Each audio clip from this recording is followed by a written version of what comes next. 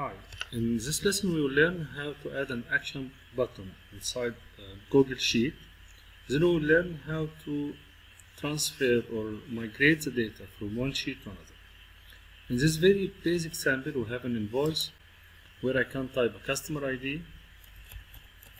Let's say this bill is for Mohsin Hassan and this bill number is 100 and he buy some items. So now the bill is ready. The bill total amount is 13,500.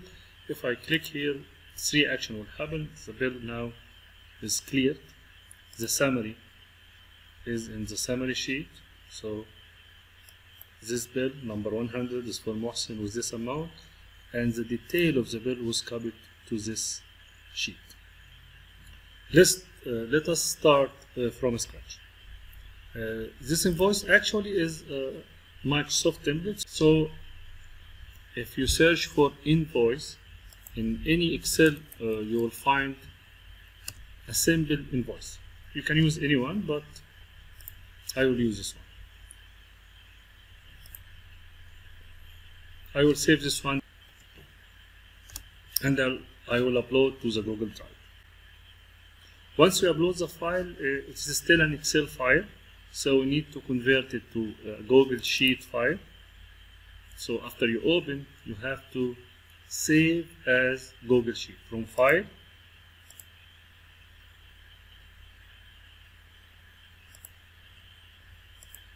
save as Google Sheet.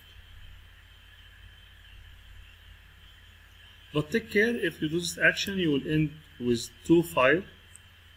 One of them is Excel and the other is Google Sheet. We don't need the Excel one, so I'm going to remove. We will work with the Google Sheet file. This invoice, I need 2 other sheets, one for the summary and another for the details. I need to identify which information I need to copy. I need the invoice bill number. Sorry, I need the bill number, yes, invoice number. I need the customer name and the total. So in the summary sheet, let's say I need the invoice number, I need the customer name, and I need the total. We need to identify which cell in the invoice refers to which information. So the invoice number is in cell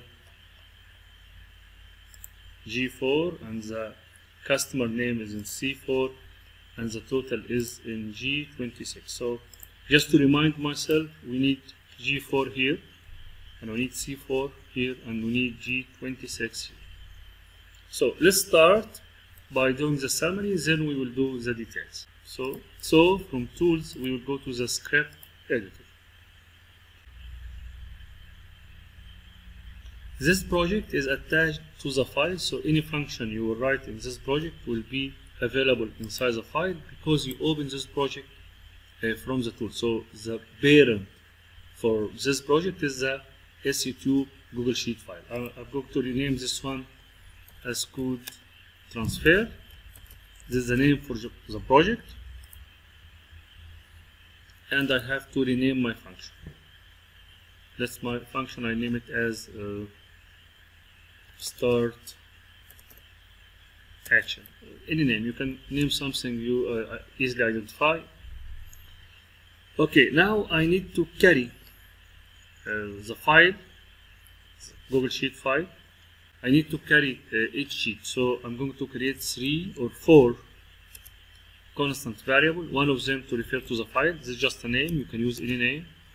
It will take a spreadsheet app dot get active spreadsheet. This one required a method, so you have to open a bracket and close it. Then you will take this file to point to each sheet. So I create a name, just a name. This invoice name is a file.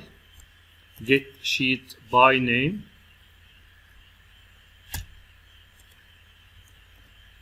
The sheet name is invoice. I have to make sure that the name here is exactly the name in the code.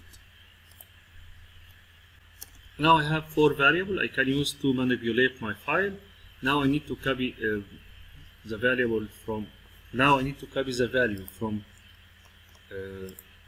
G4, C4, and G26. So I need to create 3 variables.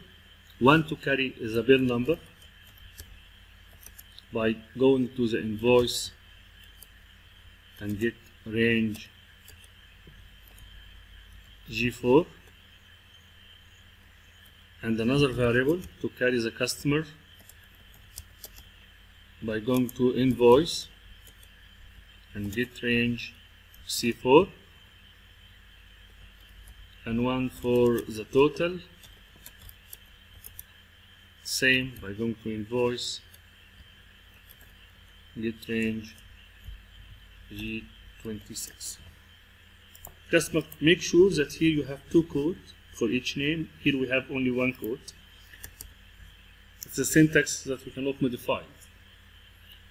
Now I need to append this 3 information in a new row in the summary sheet. So I will go to the summary, append row. I will append the bill number. Let's remove this one. Append row requires an array, so I have to use a square brackets, bill number, customer, and total. Now if I run this code, I'm supposed to get the value. Yeah, now it will ask me for a permission first, sorry. This file requires a permission to write in my Excel file, so I give it a permission to do so.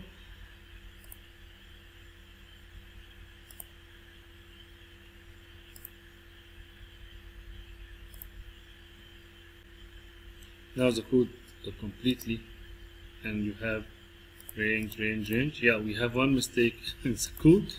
Here we have a dot get value. Dot get value. I refer to the range, but I didn't take the value, so get value. Now let's try again.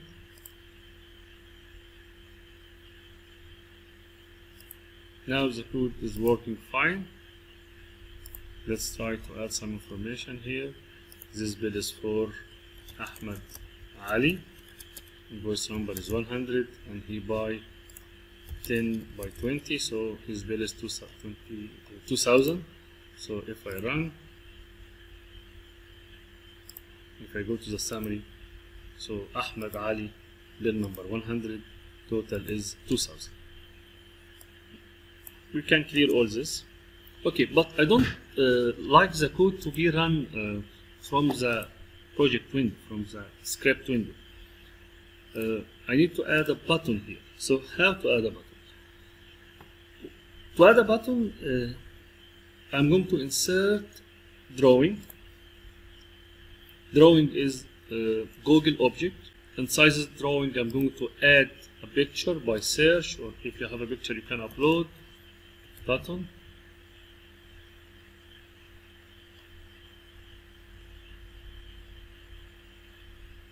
Okay, I will use this one. Select.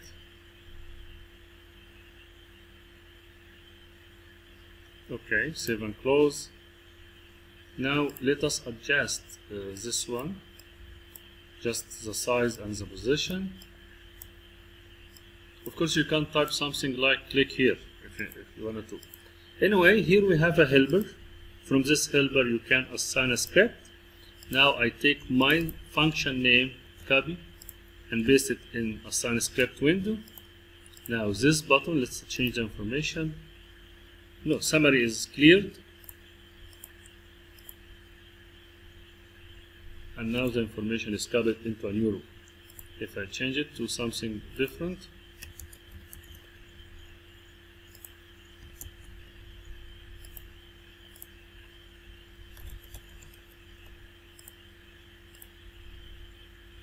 here we have another invoice for Yasser with a different amount. Now how to get the details, how to copy the details from the invoice and send it to the detail sheet. In the detail sheet, I need the invoice number,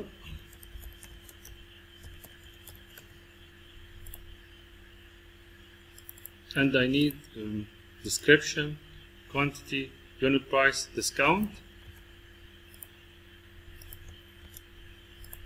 So I need to copy the range starting from B9 till F20. So I will go back to my code, but before that I need to take the invoice number in the first column. So I'm going to append the bill number. So I go to the code, I'll go to details worksheet, I'm going to append row with only one information, which is the bill number. Now if I run the code, I have the bill number here, I have the bill summary. Now I need the details below the bill number. How to copy a range? I'm going to create a variable. Let's say ready to copy. This variable will go to the invoice sheet and get range starting from B9 till F20. This range, which is ready to copy, I'm going to copy to. Copy to can take one information, just the destination, two information, destination and option, three information, destination and option, and transpose yes, true or false. Here we have only one information. Please go to the details and paste it in another range. Now I need to give it a row number and a column number. In this case, just to try it, it will be row number 3, column number 1. So 3, 1.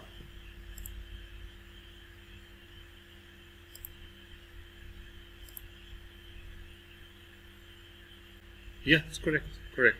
3, 1. Okay, but if I run the code, it will write in the same place, 3, 1. Next time, I need to write, if I append row one more time,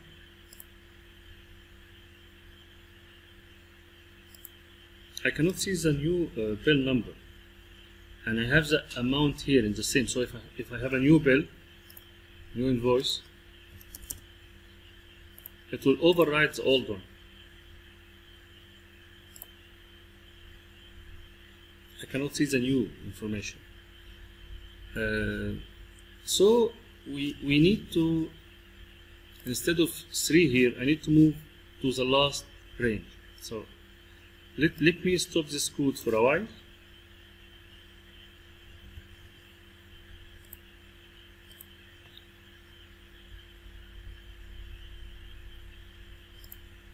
Now I have the new bill number. I need to start after it. So I need to start after the last row. So instead of 3 here, I need to go to the last row plus 1. By the way, you can use control / to remove the comment. Anyway, I'm going to create a variable. This variable will refer to the last row in my details. So I go to details, get last row, then plus 1. So if the last row is 5, it will start from 6. I will take this variable as the start point here.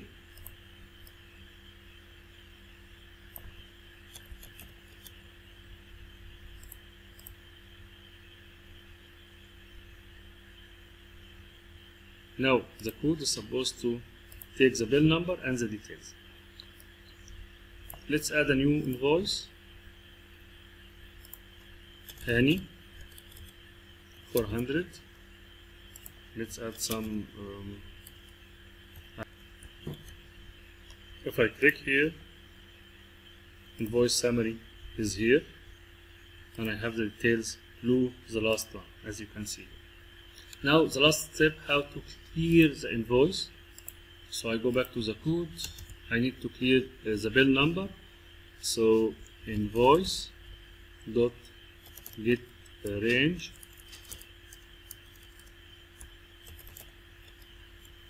bill number is in G4